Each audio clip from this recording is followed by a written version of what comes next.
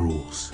Our rich and often tumultuous history has meant a continuous reinvention of who we are, expressed through our music. It's always the thing that you can create with one instrument that comes and knocks the big conceited idea down, and it happens every so often. I mean, I suppose some people want to tell you that rock and roll did that in the mid-50s and replaced kind of this other music which was for the older people. As one musical form emerged on our cultural dance floor, another cut into the fray, determined to make its unique voice heard.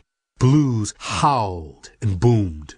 The powerful and articulate jazz stepped onto the floor, and everyone took notice.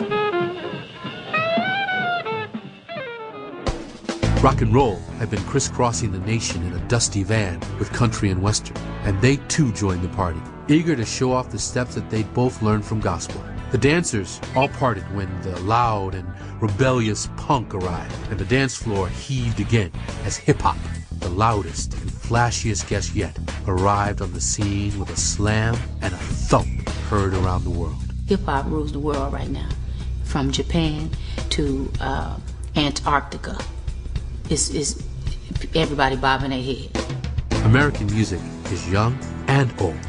It is clean and sophisticated, and then dirty, gritty, and raw. It is all around us, and it is who we are. Real American music is created by a diverse group of artists who move us with their thoughts, their voices, and their instruments. Their brutal honesty pierces the walls of our impersonal world. They keep us company. They teach us. They grieve with us. They celebrate with us. And sometimes they even save our lives. There was a time in America where it didn't matter how rich you were.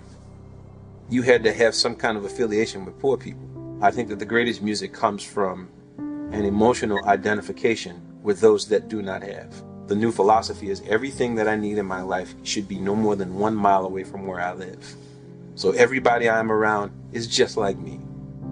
And that, my friend, is not music's friend.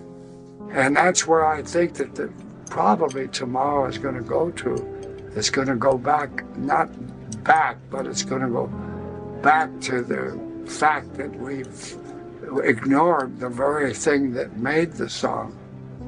And that was heart.